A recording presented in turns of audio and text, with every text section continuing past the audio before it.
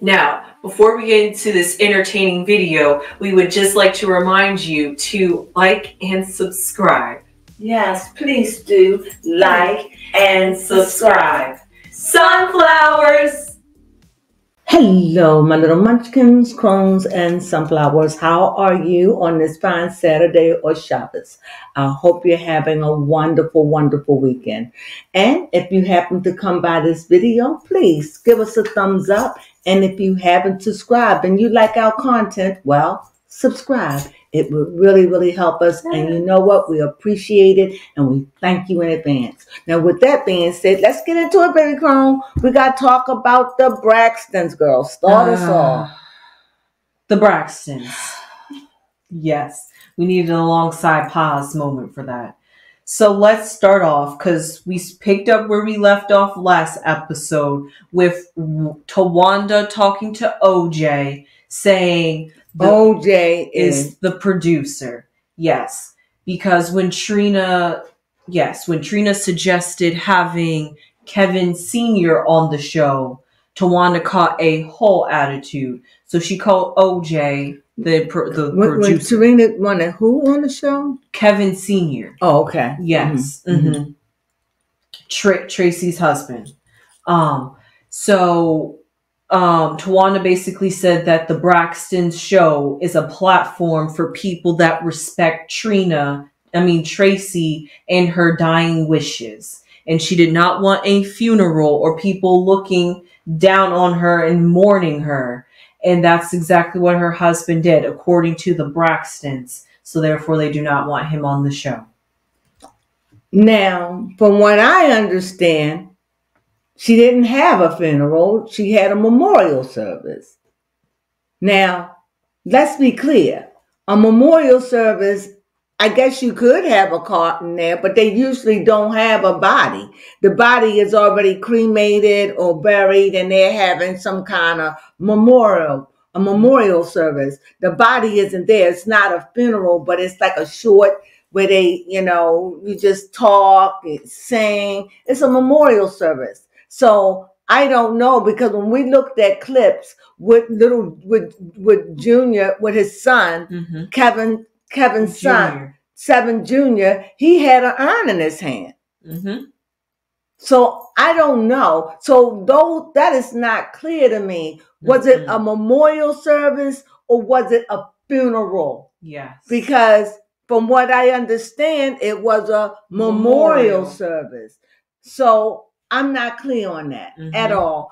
I've heard two different sides. Yes. I think Trina and them called it a funeral. And I think they were saying that they had the body. Now, let me be clear on this. Now, let's think it back. Yes, please. It couldn't be a memorial. It couldn't have been a funeral. Okay.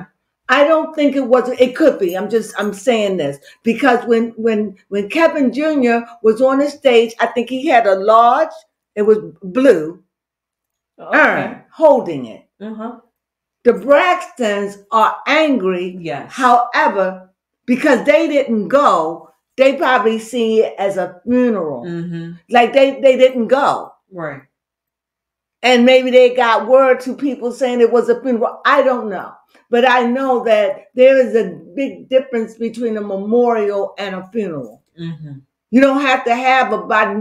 Memorials is in memory of. You don't have to have a body there because it's a funeral. You just go in there and y'all sit down. It could be 15 minutes, 20 minutes. It's not even long. You don't have no preacher, no teacher. You might have that, but it's not a service. It's just a memory service. Somebody speak of them, maybe say a poem, sing a song, and that's it. It's not, and their urn could be there with their pictures, and it's a step up from a wake, if that makes sense. Yes. So Trina and the family wasn't there. So I don't know. It's not clear. So if anybody is clear on that, please let the Crones know, because I've heard that it was a funeral. And from where we saw, Lord, he had an urn. And I know what an urn looked like. Yes. And he had it up on the stage, right? Talking.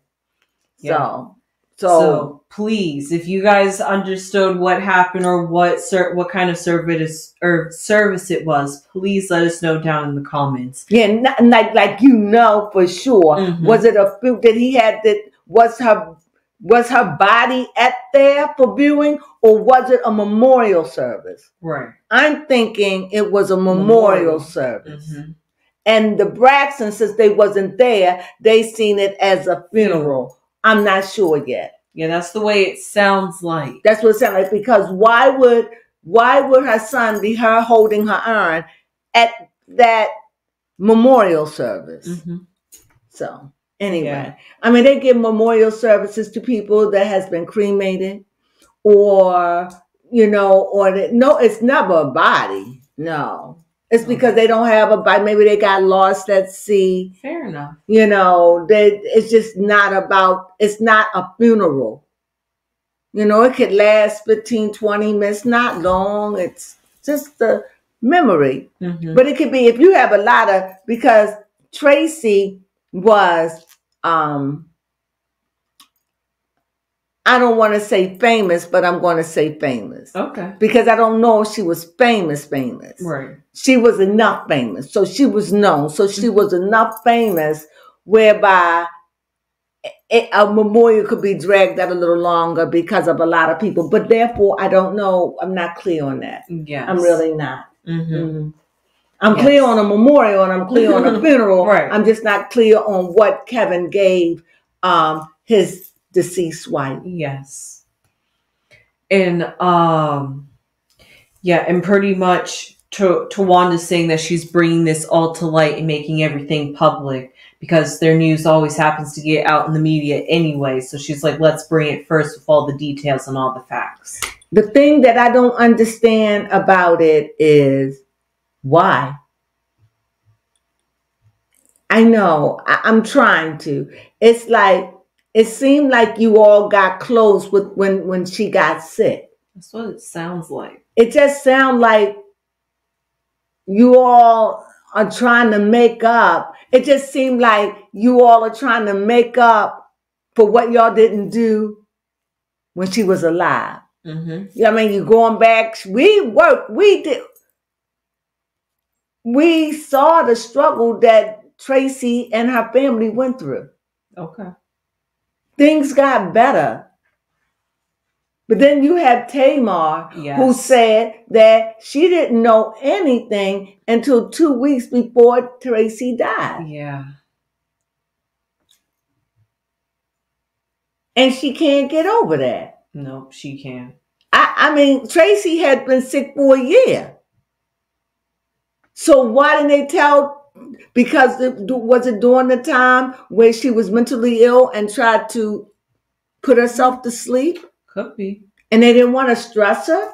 That could be it. The mother said that Tony didn't know. Tracy, said she did know. So I don't understand it, because at this point, Tracy's gone. Yeah. I don't understand. It's every year they're going to celebrate her birthday, and I don't know about stuff like that. Okay. They didn't do it when she was alive. I'm just confused. Fair enough. It's, hey, listen, like they said, this entire season is dedicated to Tracy. And let me say this. I'm okay. I'm sorry, I have to stand up for this. Okay. Kevin Sr. said, I don't know the story, so if any of you have it, let me know. Yes. Kevin Sr. said that, or somebody said it. It wasn't Kevin Sr. Somebody said that she left him nothing.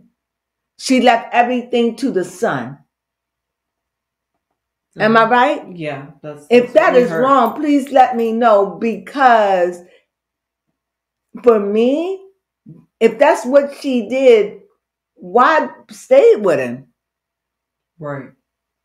I don't, it's like, it wasn't the best time to teach your son a lesson. Literally. Yeah, to let him, I don't understand that. I'm perplexed. And like I said, I'm hearing so many things, so I don't know. So everything I say is allegedly. Mm-hmm. But right now, I don't even understand. Was it a funeral or was it a memorial? Why he didn't leave? She didn't leave, and then it's like there was a baby she stayed with. I don't understand that. To me, I don't understand. That's hatred. And so for me to hear that, honestly, to find out that I was cut out the will, because this is what I'm understanding. I don't know. But if that is the case, you done lost your mind. You couldn't have been in your right frame of mind to cut me out after all these years. You couldn't have put Al's son over. You couldn't make us both the beneficiary. You couldn't have done that to me. You would have had to have lost your mind. Yeah. I'm serious. That's why I'm saying I don't understand. You have people saying, well, the Kardashians are saying she left him everything. And then you have people saying she's jealous. I'd be jealous. I'm human. Yeah. I would feel a way. I'd be salty. You left me nothing and you left everything to our son? Yes. Understanding that he's fragile? And this is your way of going to let him get some muscles. Yes. So if this is true, Tracy, you set off the course of hell. She really did. Towards your husband. Because your sisters are gobbling him up. And that's what I'm saying. I don't know if that's it or not. It's getting so bizarre at this point that I feel like they did the wrong thing by airing this on TV. You think so? Yes. Okay, speak on it. Because now Tracy's death is so muddled in confusion. And they're saying that they're doing this all in the love and protecting and remembrance of Tracy. It don't feel that way. It doesn't. It's so much drama. I am sorry for Tracy at this point. All her business is out in the street. You all never exposed her like this. How y'all remembering her? Y'all remembering a lot of BS. That's what y'all remembering. Yeah. You got Tamar sitting at the table. Y'all mad. She gone. I wasn't told. That was rotten, but she gone. Yeah. I don't even know. And that shows you that they spent all this time fighting because she said that she realized that the short time that she had with Tracy, she realized all the times that she's going to miss now that she's going to be gone. Because she's just like, man, she was really this great person. And we had all this time beefing and at odds with each other that I didn't get to enjoy Tracy. To me, Tracy was the realest one. Because she seemed like the dark sheep. Okay. She wasn't like them. You know what I mean? They were all flat, fleshy and all that. She was just normal. Because they were going on and she chose marriage and her son. So she was just normal, living a normal life. Living under the umbrella of the sisters and them traveling. But when they got the show, that's when Tracy started coming alive. Okay. And now it's so ironic, actually. Out of all of the sisters, she's the main one who's gone. It doesn't even make sense when you think about it. She was the one that they did neglect her. Okay. She was left behind, and they are right. Back in the 90s and the 80s and the 70s or whatever, you couldn't do nothing if you was pregnant. And if you was, you would hope that you was married, and even still, because they felt as though it messed up your image. Nowadays, you see people pop out babies and go on back and start twerking on that stage 2 weeks later. Yes. Baby Red, what's her name? Sexy Red. Sexy Red.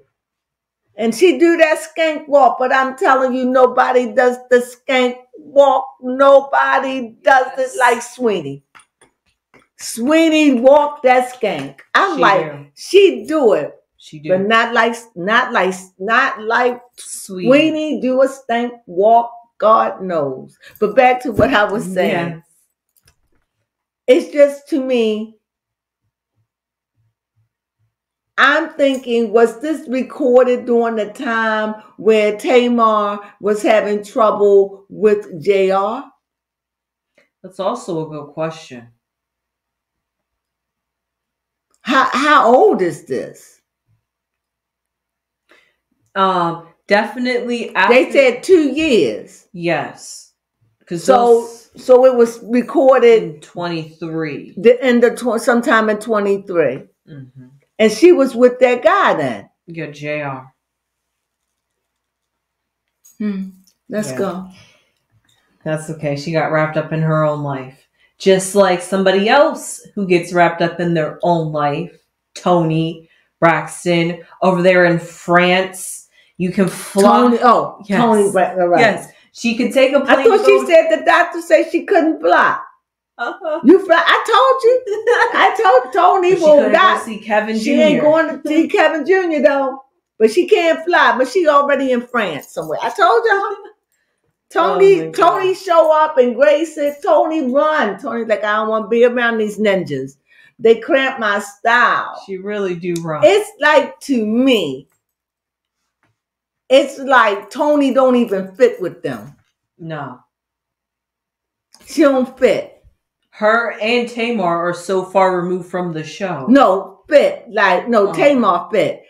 She don't seem like she fit. Like, she just seemed a little bit more elegant, a little bit more classier, a little bit more demure than the rest of them.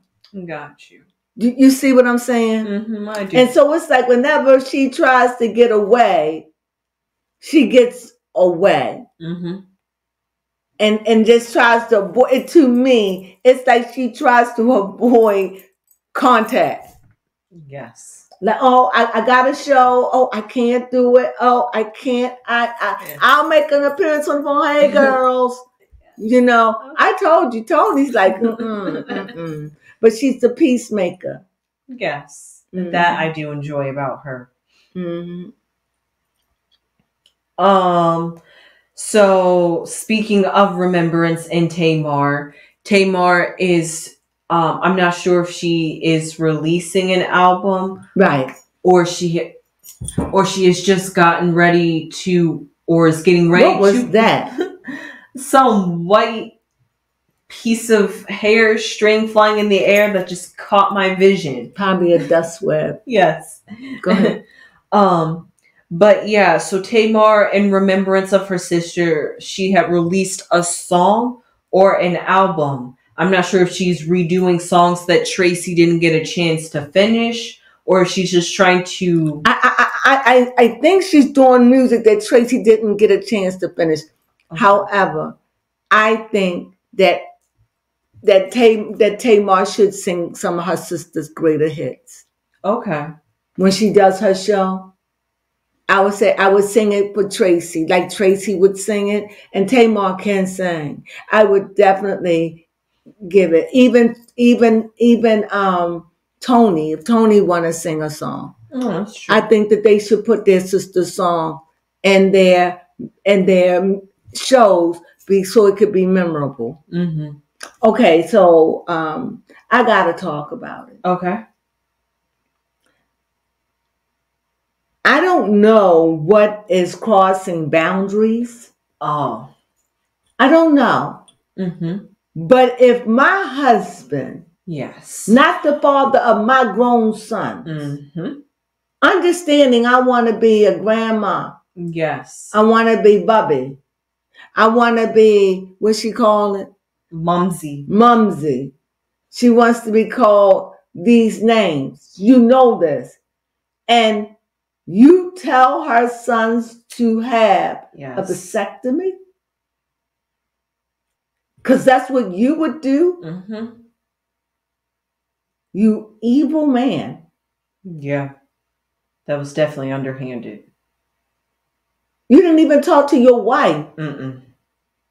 And your reason is, don't do it. I don't even know. That is so, look, whether they have a vasectomy or not, mm-hmm. that is not your place to say that to her boys. Yes. Oh my God. That was too much. Mm-hmm. Go ahead. And then he ended off with a sly comment. I'm not sure if any of y'all heard it, but he said, thank God that's over, meaning that he no longer has to deal with having kids or having a woman that want kids. He's just like, listen, it's all on the woman's plate. Don't leave it up to her. You get it done. If you don't want kids, get it chip chopped. Thank God I don't have to deal with that. Oh, I was sitting there with my mouth open and I don't know about you. That's, wow, like both of her sons? Yeah. Is one of her sons gay?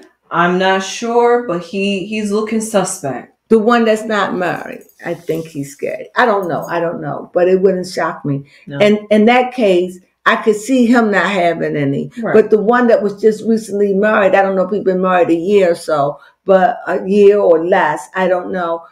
He doesn't want no children? No, he said he doesn't.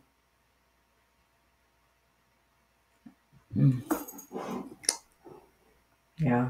I always thought that was a woman's call. And that's why you got married. Like one of the reasons you get married so we can multiply and put our seed in the earth and fix what we got wrong and try to fix it in them so we can live on. Okay. But to cut off my legacy and let me become extinct, I don't know. That is a good point, because you have to wonder, why would somebody not want to have a child? Even baby Crone, I always said, well, if you have a son, name him your middle name and keep your last name, hyphen it or whatever, because you're a girl. Right. I don't understand it. I'm thinking even women think this way. Yeah. But to tell them that and took pride. He did. He didn't even flinch. That lets me know Trina. Trina. And she lost the fight because she tried to confront him about it. And he doubled down. He standed on business. And Trina just felt defeated. She was just like, she was like, I don't know what else to say. You just completely undermined me and gave my kids advice. Or do you think that she doing it because they on air? But that's where I would have had to check that. She did. But he's like, yep, I said it. Yeah. And I'll say it again. And I mean what I said. And stop forcing them. Stop it. Stop it. I'm like, see, that's where you go, nigga. Right. Not even your You kids. done lost your mind. That's where that word come in. He taking over that family. You all tell me what you think. Yes, Vaughn, I told you all that this man gobbles her up. Yeah, he overshadows her. I've been saying it. I got a good judge of character. I don't even understand how Trina end up with Lurch.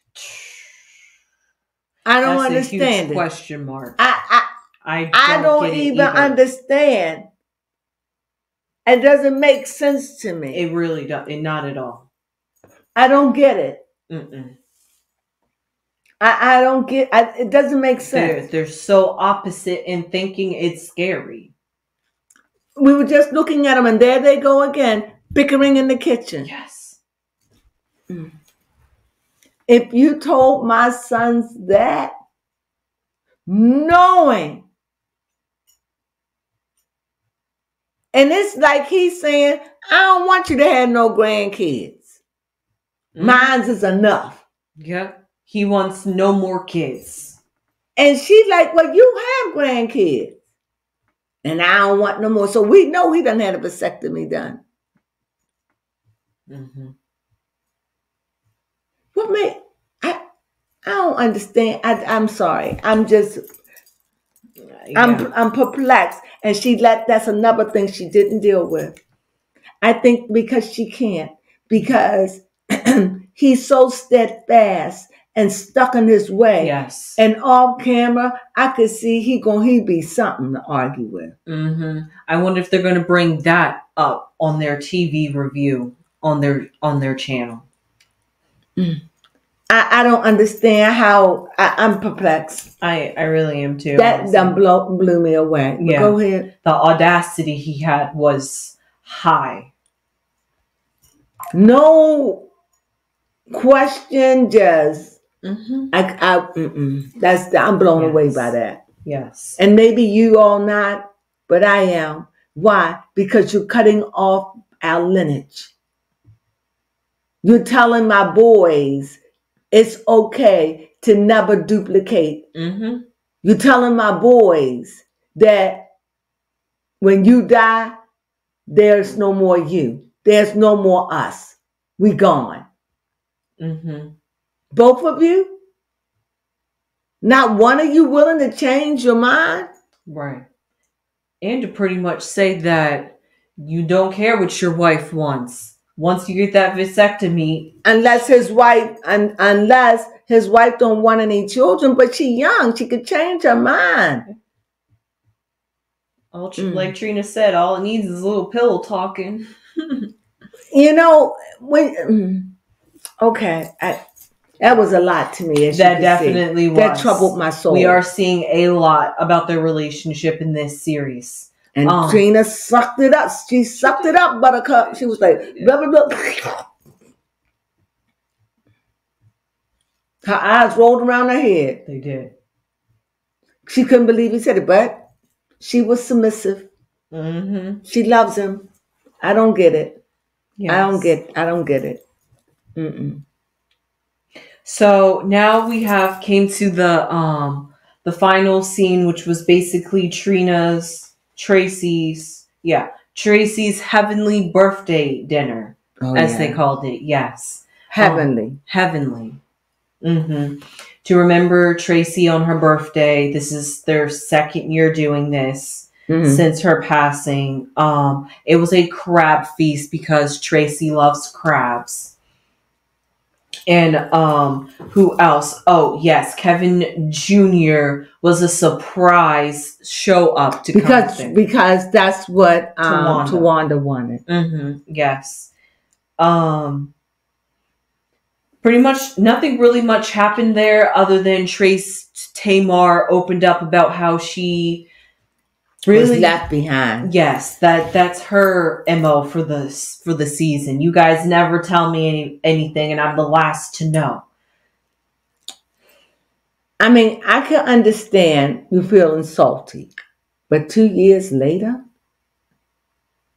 you got to spend 2 weeks. Yeah, at least you got some time.